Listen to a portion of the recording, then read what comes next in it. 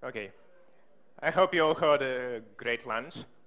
So, ready for more talks? Let's talk about custom CSS and how it affects consistency of our UIs. My name is Artem, and I'm using React. I also work at here in Berlin.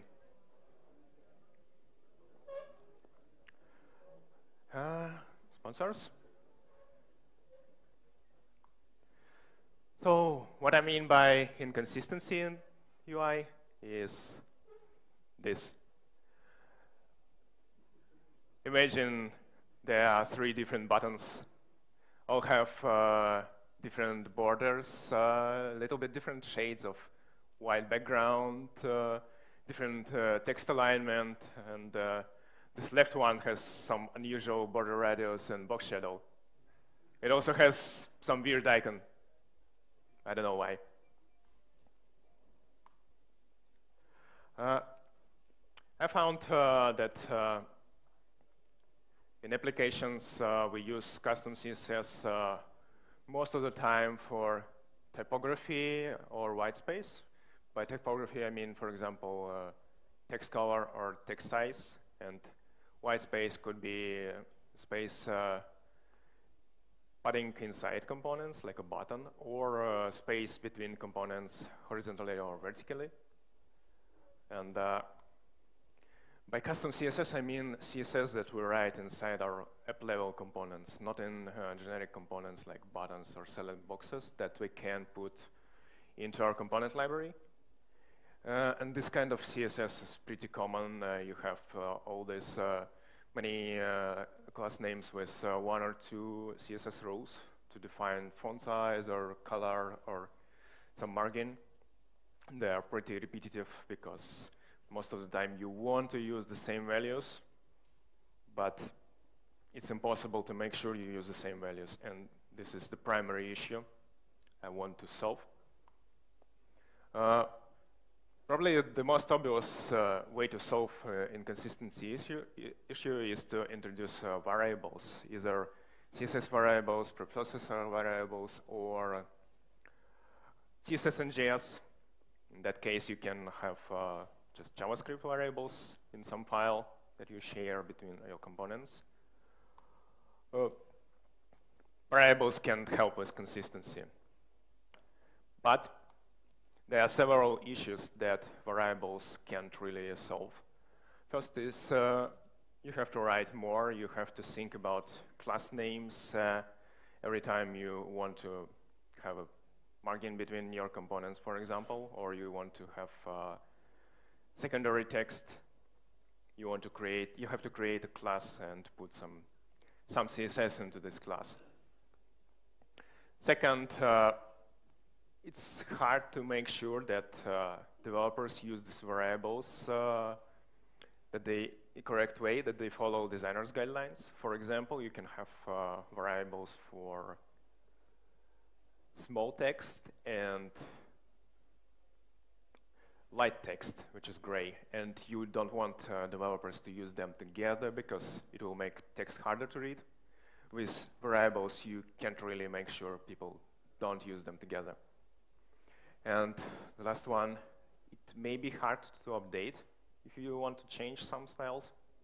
For example, you use gray text for secondary text, you use gray color, and you want to replace it with opacity. In case of variables, you can just change variable. You will have to go to all your components and change CSS to change color to opacity. So how can we solve all these things? I think you already know what I want to propose since we are on React conference. So I suggest to use components instead of these custom styles. Let's look, how can we do it? For example, typography. If you define colors, text styles manually, you can have a lot of different styles in your application, and most likely you don't need all the styles. So we can have a couple of components, like this text component that has the minimum amount of styles that you define via component props, and you use it like this. Just a regular text or small text. You have a small API, which is well-defined, easy to change if you want.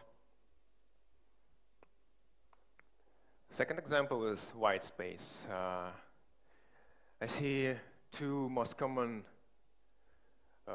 usages of white space in components. The first is paddings inside component, like paddings inside a button, for example. And the second is white space that you use to glue components together, either horizontally or vertically.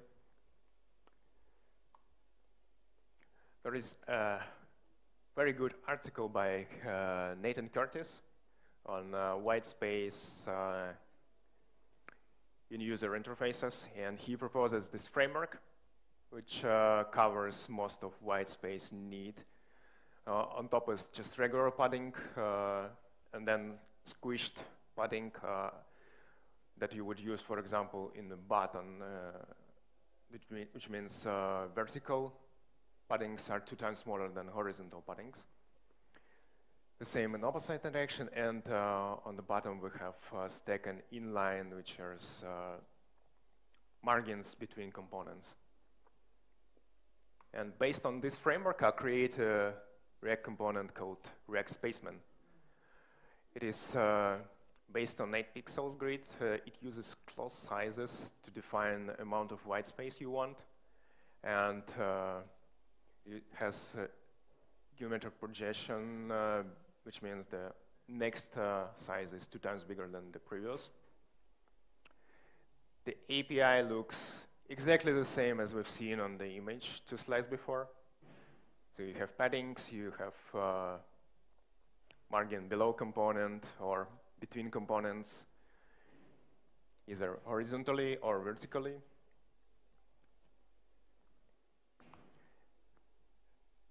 And you can use it to space to define space inside components. For example, here we have a button that has padding of 16 pixels horizontally and 8 pixels vertically. Or you can use it for gluing components together. For example, to make this layout, you would use it like this.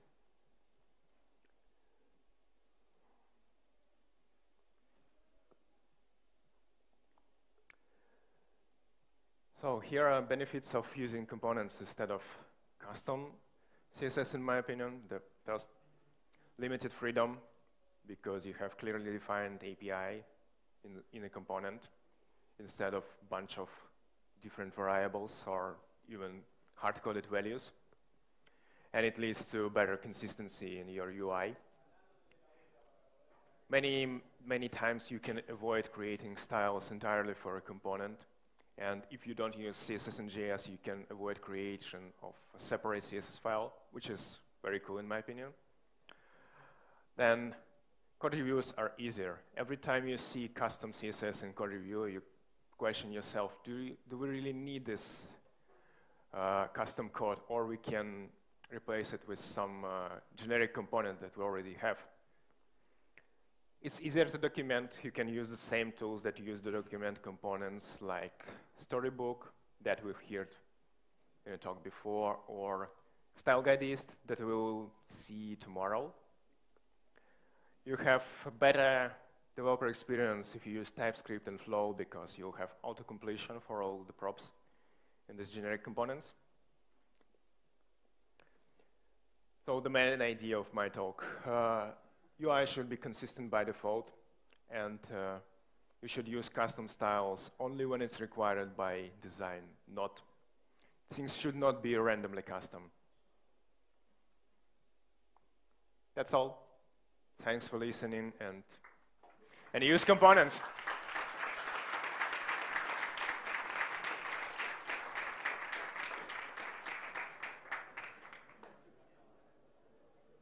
Any questions? Oh. Do we have a microphone for questions? Okay, here it is.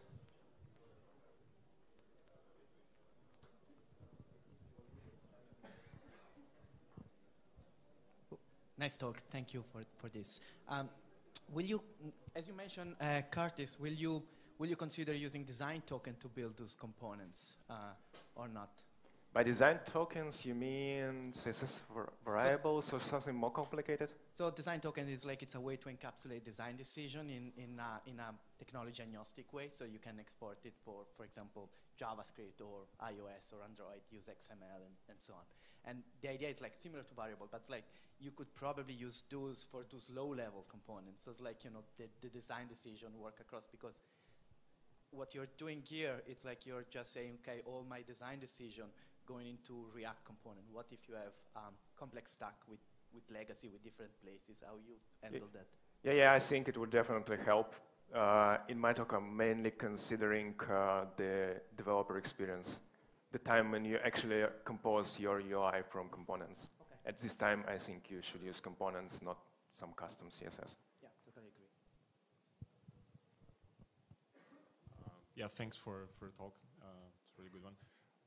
My question is, how is it different from typography.js, or did you research it a little bit, but typography.js, and is it like similar or different? Can you explain a little bit? I don't really remember what exactly it does, as I remember it gives you something for typography. Yeah, it basically sets the baseline relationship. Yeah, I think you can combine.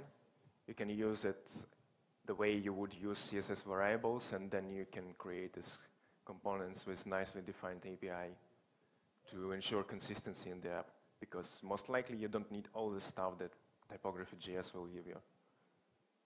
So you will need some way to decide which of the things you want in UI or not. And I think component API is very good for that.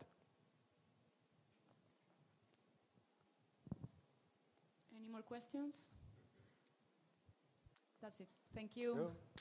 Thank you.